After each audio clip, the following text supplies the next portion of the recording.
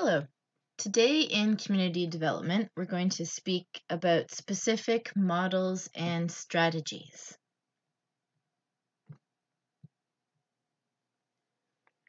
So, in community development, hopefully, we learned about in the process that how we get there is more important than where we end up. The process or journey is what is important. A community worker will not really know where a community development process will lead. So they might not be certain of the outcomes.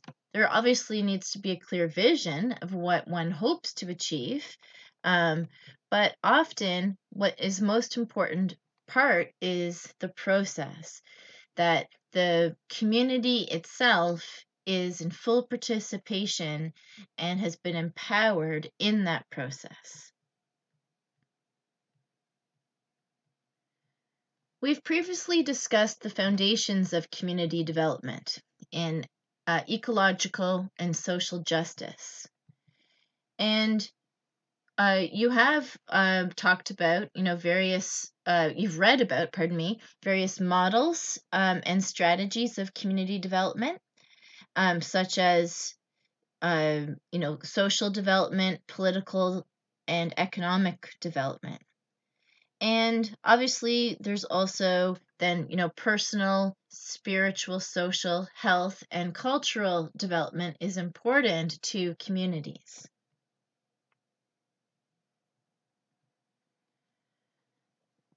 So, in your reading on Rothman, you learned about social, political, and economic development a bit and what these are.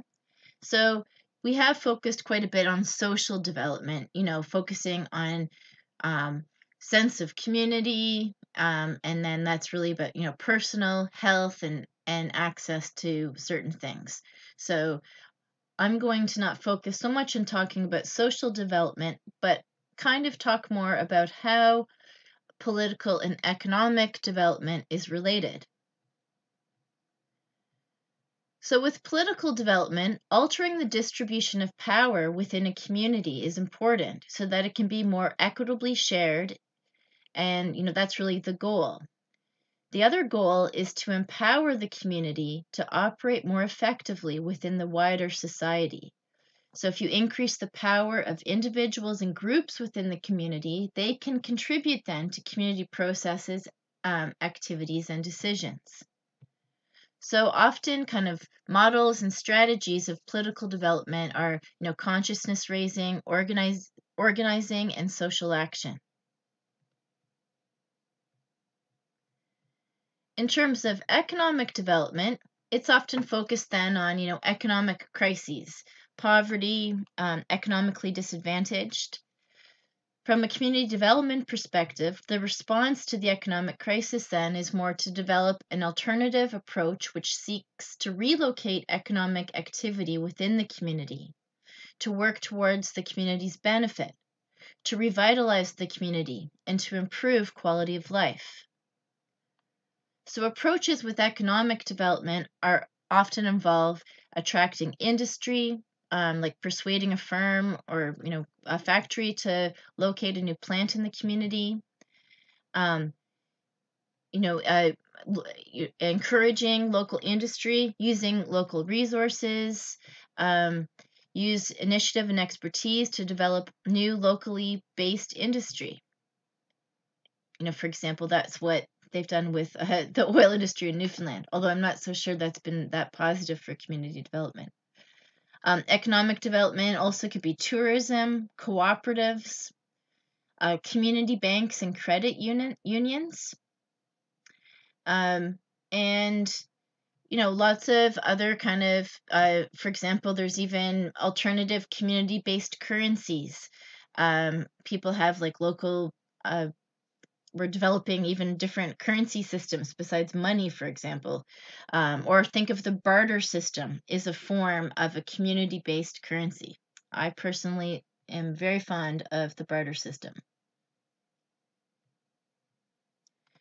So you did read in Rothman about social planning, social action, and locality development. Now that we've spoken more about the foundations of community development and the process of community development, I feel I want to come back and speak to then what actually are these different models of community development, and then specifically about strategies. And I've presented it here that I have the strategies under these different models, but obviously you could, these are very interchangeable, and obviously they're very related to each other. So first is social planning. Well, social planning is the process of people of a community defining their needs and working out what has to happen in order to have those needs met, as well as how the existing services and resources can be coordinated and utilized to the best effect, to meet those needs. So the goal is then addressing specific social issues and problems. Social planning deals with concrete deficiencies, often defects or illnesses, and often the official name of the organization signifies, these issues. Mental health department, municipal housing authorities, the Canadian Cancer Society. Again, all with a specific societal, issue or group or segment of the population. So the focus is on these social problems and social needs. It's really about the solving of social problems and the satisfying of social needs. So change then will occur in social planning through the coordination of services.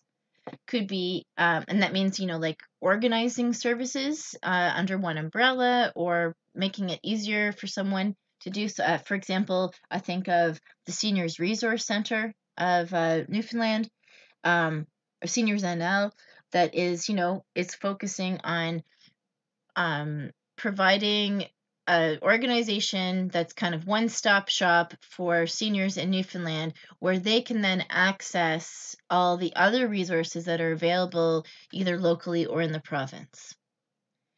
There's also the initiation and development of new services and facilities, that might maybe need to be addressed in order to meet needs. The strategies of social planning are a lot about, let's get the facts and think through the logical next steps. So it's really about gathering pertinent data about the problem and then deciding on an empirically supported and feasible course of action. So that's kind of fact-finding, research skills. It's about designing maybe formal plans and policy frameworks. There's often, it could be conflict or consensus tactics might be used, but usually more often it's cooperative participation. So under the social planning model, who makes decisions? Well, it can be the practitioner and or local people. So always the practitioner, though. It often is practitioner focused. It may not even be done with the participation of others or the local people.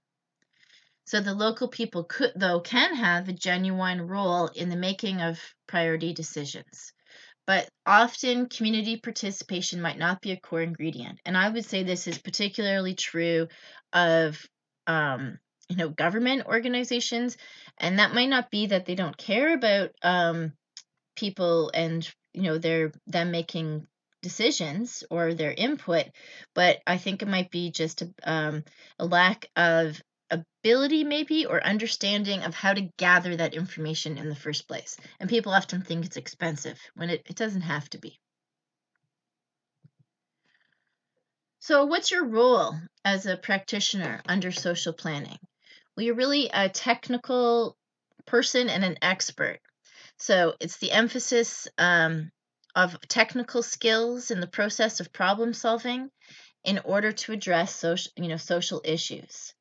And so it could be like community diagnosis, you have to have research skills, understanding information about other communities, getting advice on procedures and methods from other organizations, other like programming skills, evaluation, etc.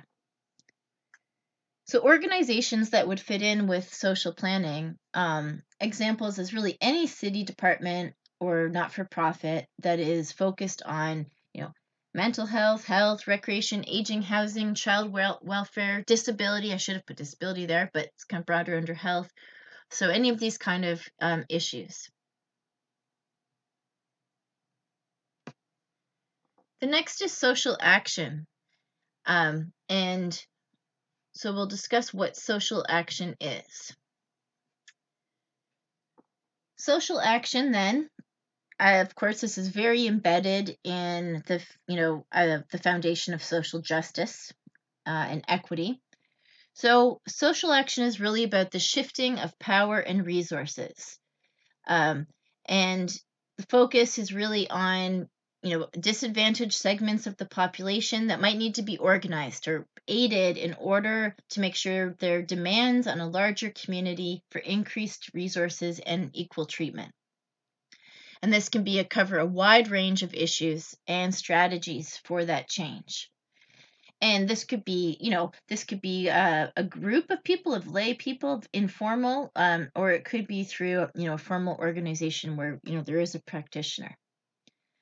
But really the goal then is some form of change. And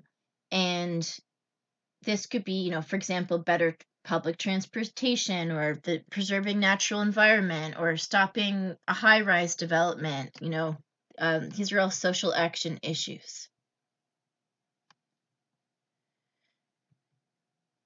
So the focus then is really on policies, power, and decision making. So it's helping people acquire and exercise power. And so the objectives then is really over locally based power and decision making. So in order to help with whatever the need or problem is going on. So again, it's about trying to figure out where to target change, and it's often at this structural level. So how does change occur? Well, it's through the changing of social practices and policies. It's emphasized changing specific policies of government and formal organizations. Interventions seek to change legislative mandates of political entities like city council or policies and practices of institutions.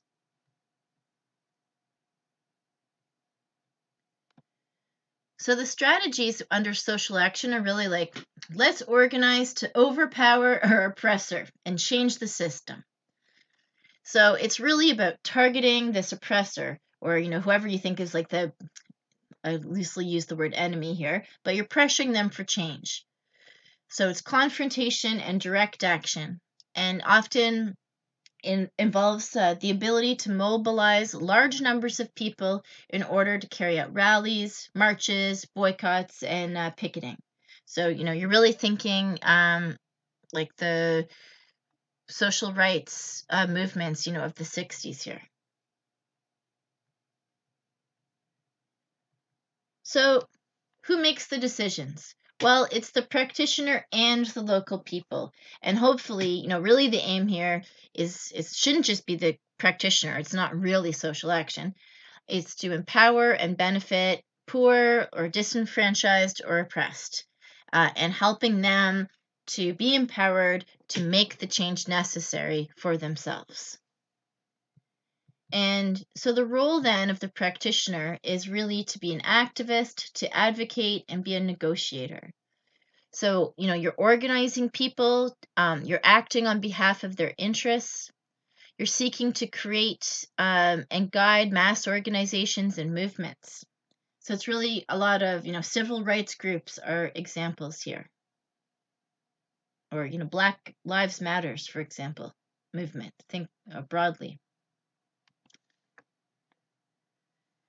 Lastly is locality development. And this is the last model that not all community development readings talk about this, but this is very much something that's very much embedded in recreation as well. So the goal of locality development is to help people to help themselves. Simple as that. And so the focus then is the process of educating people and nurturing personal development. Of central importance is the community's growing capacity to become integrated and to engage in cooperative problem solving. So it's about delivering services to meet people's needs and enhance people's autonomy, self-respect, and their ability to work together to solve common problems. So notice this isn't just about service provision, but it's about providing the services and resources while you are increasing self-determination and empowerment among people so that they can enhance their own capacity and enhance the capacity of the community. So change occurs really through broad participation by a variety of people at the local level. Practitioners, teachers, community leaders, all the ages of, just residents of the community, everyone. So the strategies then are really like, let's all get together and talk this over. It's a concentrated effort to bring a wide range of people into determining what their felt needs are and to help them to solving their own problems. So it's about local initiative and shared decision making.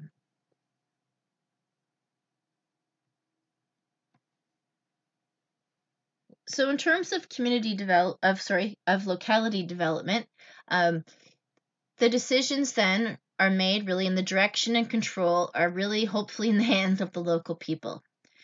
So while a practitioner might be working in this capacity, you are a facilitator, not an expert. So it's really determining goals and taking civic action. The practitioner then is an enabler and an encourager is their role. Putting people in touch with one another and promoting their membership in groups and networks. It's about developing people's sense of power and significance in their association with others. It could be guiding small task-oriented groups. It also requires skill in fostering collaboration, collaborative problem finding, and problem solving. Notice we always talk about problem solving, but sometimes the hardest part is to figuring out what the problems are, finding what the problem. We often can find out what the issues are, but what are really the root causes of things. And so through social, political, and economic development, under the models of social planning, social action, and locality development, we then have community building. All community development should aim at community building. And I hope you can understand how much then, to me, it's just common sense then how embedded recreation and leisure are in developing community.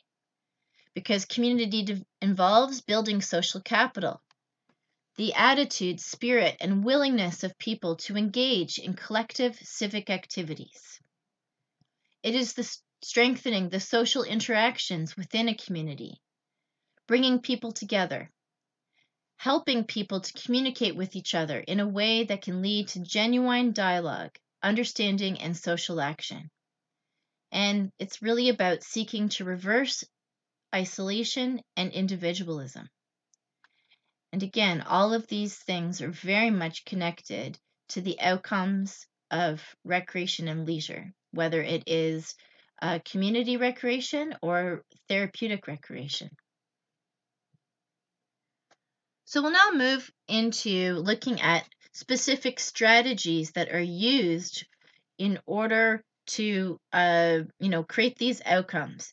And I'm going to kind of frame these strategies within specific community development models, but again, they're all very interrelated and can be used no matter what.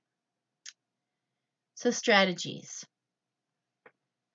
The first strategy is service development. And that obviously, I've put that logically under social planning because, one of the goals of social planning is often service development. So service development, it involves the identification of social needs and the provision of structures and services to meet them. So, and then the focus then is on obviously the identification of these needs and providing these services. And this often involves a 6-stage process in terms of service development. So first, it's the identification of a concern or issue among service providers or in the community at large. For example, maybe there's a lack of recreation facilities for youth, or loneliness among older adults, or increased vandalism. The second step then is to collect information, a detailed study of the need or the problem. What's the nature and extent of the problem? And this again can be discussions with service providers. You could do a needs assessment or survey. What has also happened in other communities, looking at statistics, etc. And then hopefully, and not without just lip service, you involve the community. So like a public meeting, a forum, or some form of consultation. So including all interested people are encouraged to attend and participate. And then that way the group can determine some course of action. What's the next step? Is it a youth center or a senior center? What is the step? Fourth is you have to do all the necessary formalities of often a new organization or a new program or service. And then it's really kind of, implementing that and ongoing operation of that new organization or service. And, hopefully evaluating to see if that often meets the needs. Now, I have to admit that I don't know if all these steps always take place. And I would say sometimes consultation of among people is not always done properly.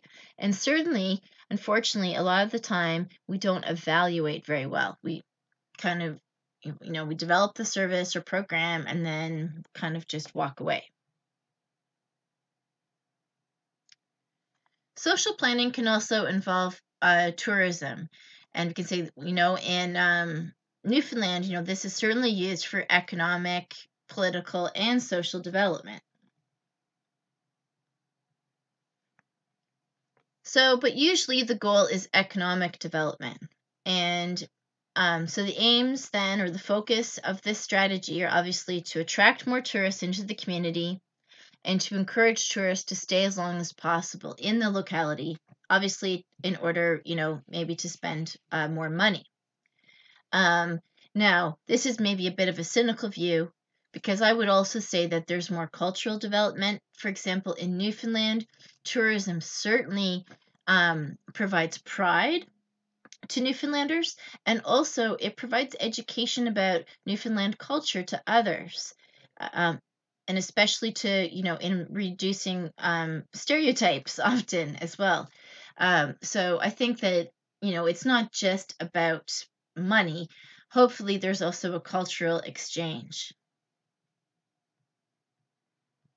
And tourism can really help with economic development. It's a potential source of income.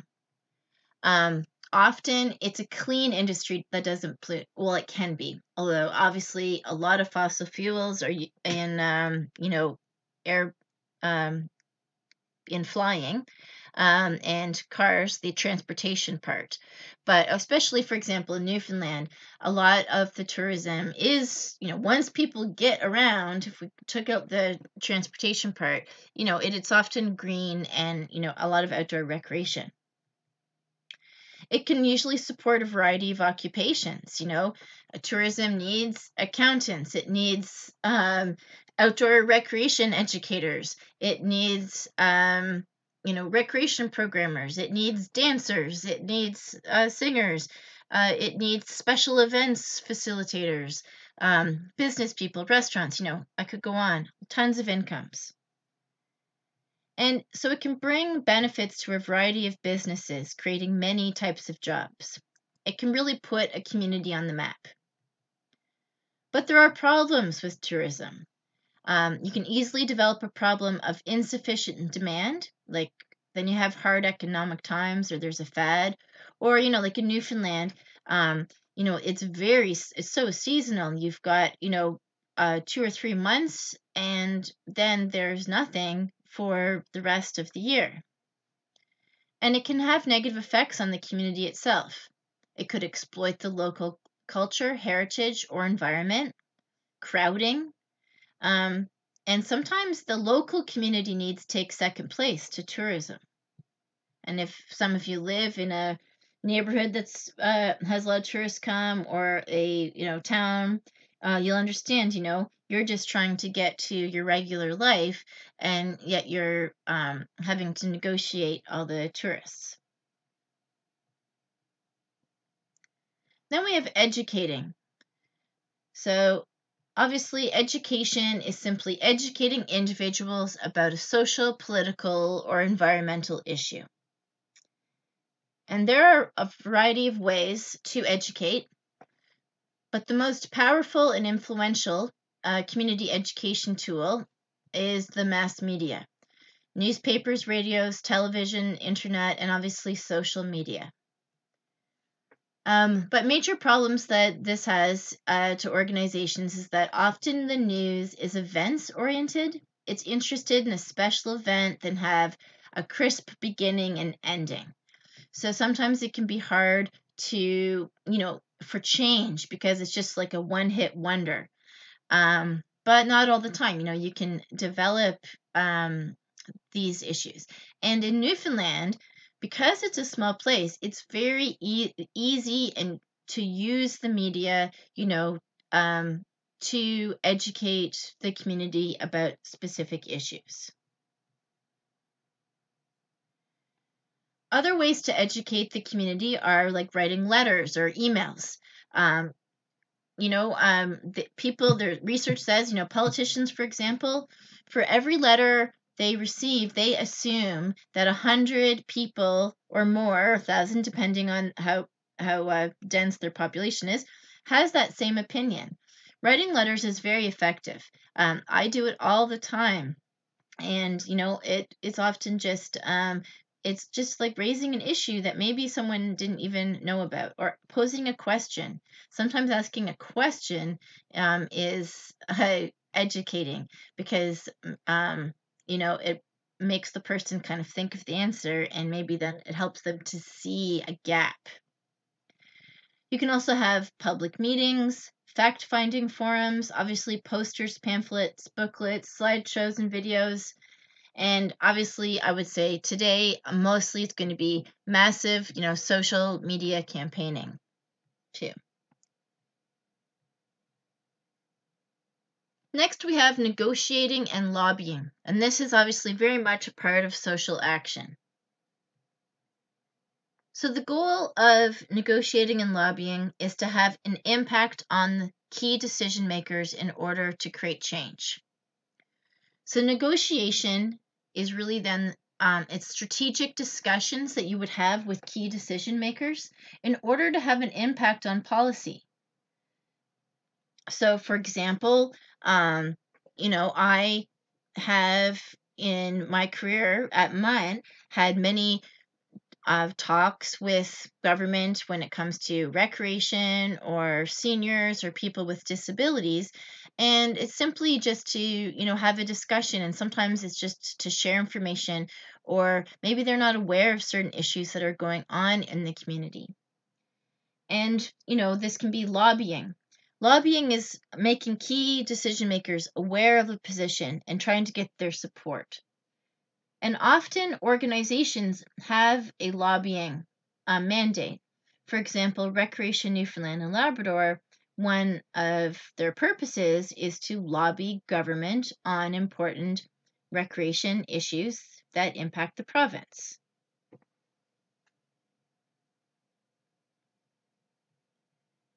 So you'll find that you have to negotiate and lobby more than you think in your life, in your career. whether it is, whether you're working, let's say, in a healthcare system, hospital setting, or whether it is, in community recreation. So you have to really be strong and offer a benefit. You have to negotiate with strength.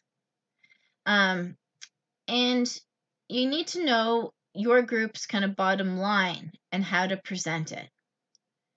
You always have to be understanding of the public eye. Make sure that what you say in the image, especially when you're dealing with politicians, etc. Always be respectful, etc. And think of how you're phrasing things. It's important not to compromise your position, not to back down, and you can do that with respect. Learn how to make deals with decision makers without compromising your position.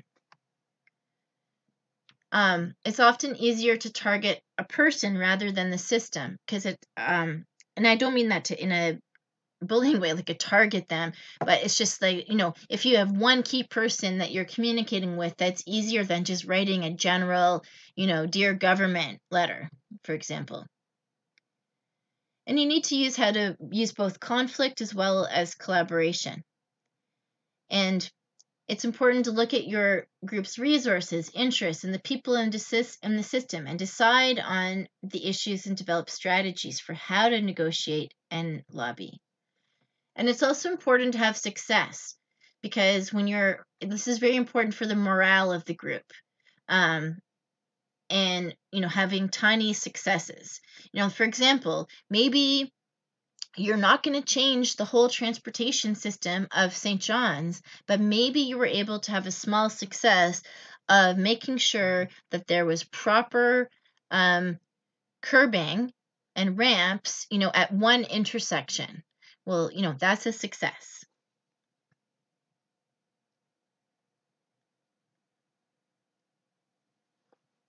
Whistleblowing. Whistleblowing, I don't know if you've heard of this, but that's when you basically are calling people out on something. You're bringing attention to any illegal, immoral, or wrongful practices in a setting where one works or lives with the intent of stopping or changing it. And there's lots of examples you can have of whistleblowing. And often what is unfortunate is this can involve the experiencing of ostracization or job loss. There's often a lot of great risk to the whistleblower. And I myself have done whistleblowing, and in a few instances in my life, and it took bravery. And I always knew, though, that I was not going to lose my job, I have to say, because I did it with respect. But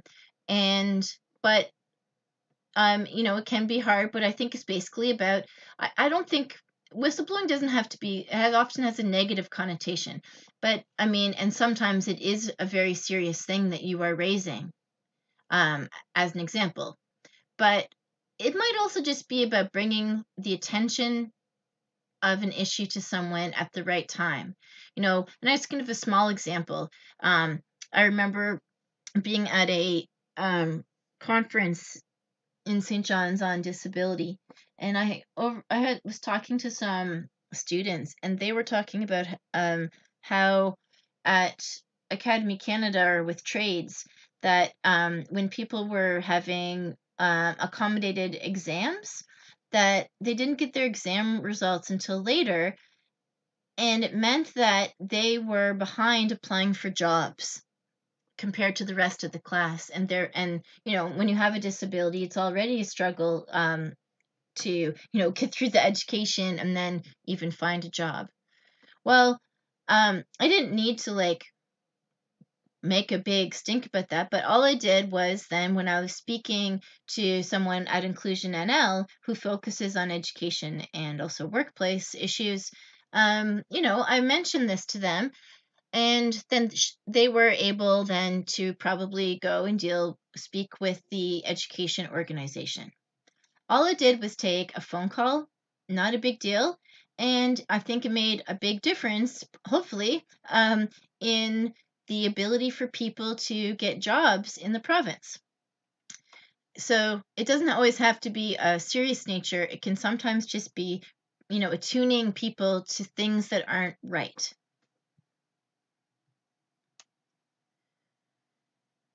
Then you can also have protesting.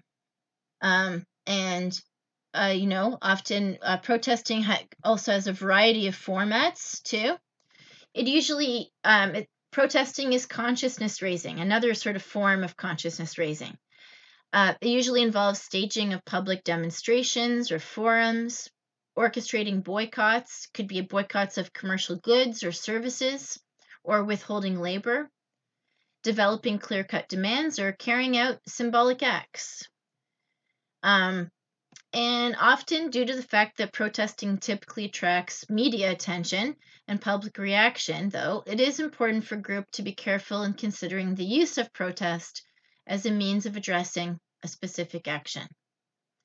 But for example, one of the protests I've been to has been, at Confederation Hall among the Coalition for People with Disabilities, looking at, disability rights in the province. And I was with a friend who's able-bodied and his wife who is in a wheelchair, and it was quite interesting during the protest, and the government people coming out and speaking to the group. This man's, my friend who's in the wheelchair needed to use the bathroom, but was unable to get into Confederation Hall where they were standing because there was no ramp. So it's not an accessible entrance. So in front of the whole media and everything, he picked up his wife and carried her in order for her to use the facilities. So that act, that part of the media was probably a stronger part of the protest than anything, because we were protesting something and there was a real life example of the inequities in the province when it comes to accessibility.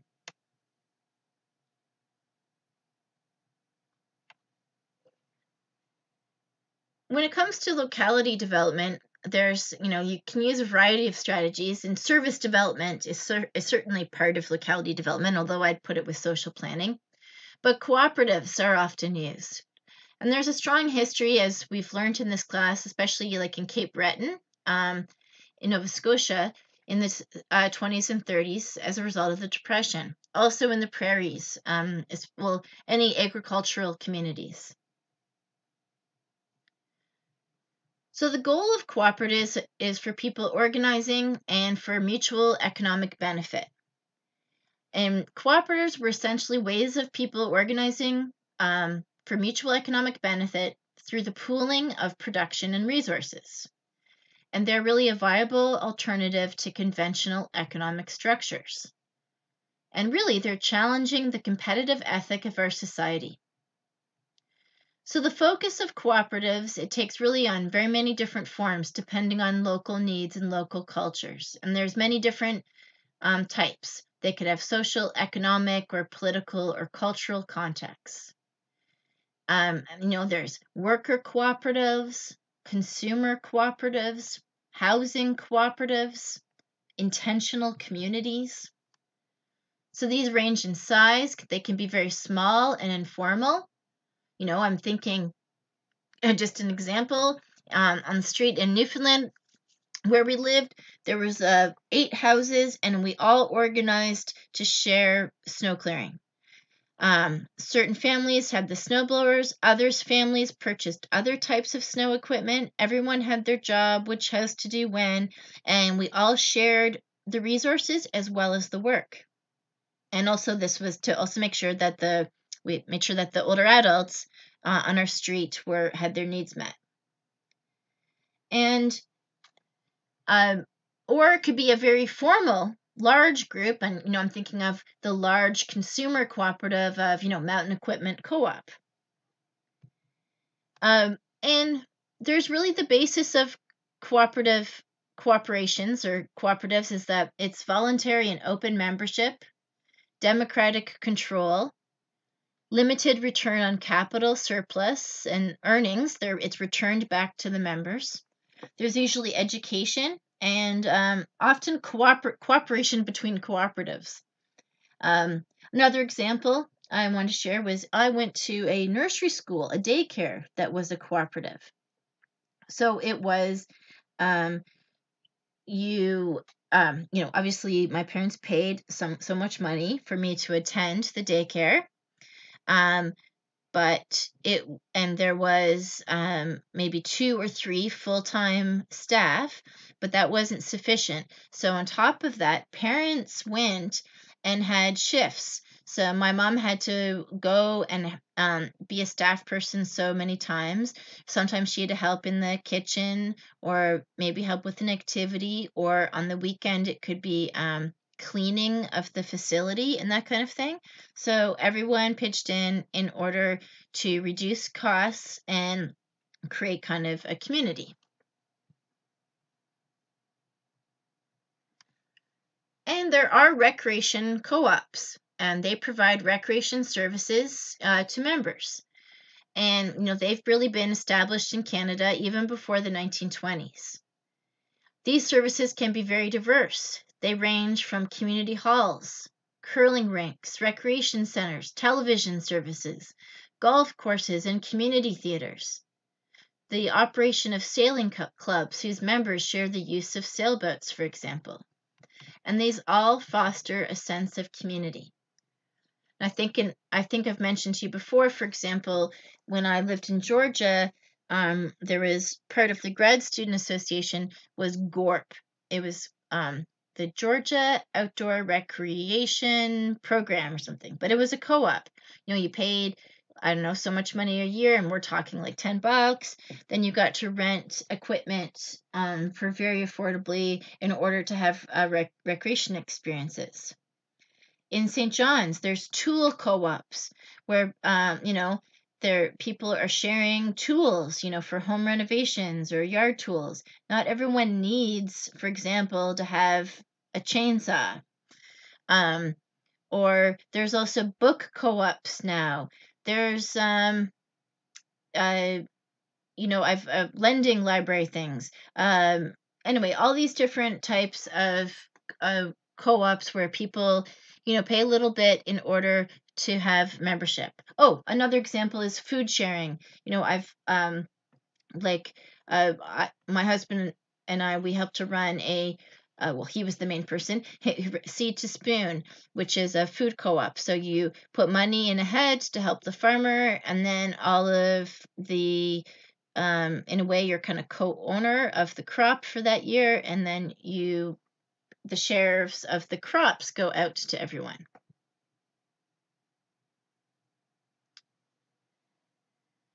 Also with locality development is often consciousness raising. And you could see, I've spoken about, obviously, protesting is consciousness raising. Education is consciousness raising. These are all specific, but I just want to speak about consciousness raising on its own. So there is a need to raise levels of consciousness to allow people the opportunity to explore their own situations and the oppressive structures and discourses that frame their lives in such a way that they can act to bring about change. So the goal of consciousness raising is public awareness of injustices, inequities, and social issues. It's people involved in community organizing working together to bring injustice and inequality to the forefront of public awareness and demand action. So the focus then is on really many different levels of change at the neighborhood level, municipal level, provincial or national, or even global. The Black Lives Matters is, bringing these issues to our consciousness at the global level. So education really is an essential ingredient of community organizing and change. And there's many different forms of consciousness raising. And another form of locality development is community centers, I wanted to mention. Because community centers are at the heart of a lot of communities, and they're also a large part of recreation and leisure. Um, for example, many people end up working at community centers. So the goal really is to build, obviously social capital.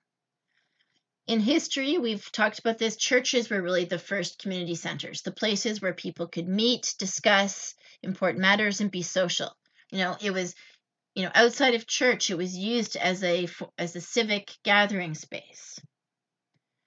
So the focus of community centers is, to build social capital. It is the attitude, spirit, and willingness of people to engage in collective activities. It's when people collaborate and cooperate. So community centers then can provide a central meeting place with some degree of resourcing, whether that's staff, volunteers, funds, or equipment. And it can be used for a variety of activities: education, politics, cultural, health, advocacy, recreation. The initiative for developing a community center can even come from a number of organizations. It could be a local government, provincial, not-for-profit, church, community groups, or even the members themselves.